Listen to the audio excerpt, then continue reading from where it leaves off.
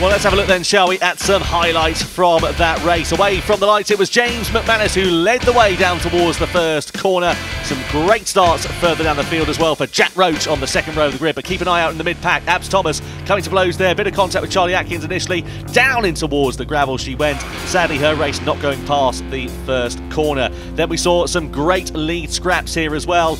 Jack Roach going up the inside of his teammate, Kieran Kent getting his elbows out as well. It was action aplenty at the sharp end of the field in the opening stages of the race. And Charlie Atkins there on the 56 kept his powder dry for the majority of that race, but really came into his own in the closing stages whilst others began to falter.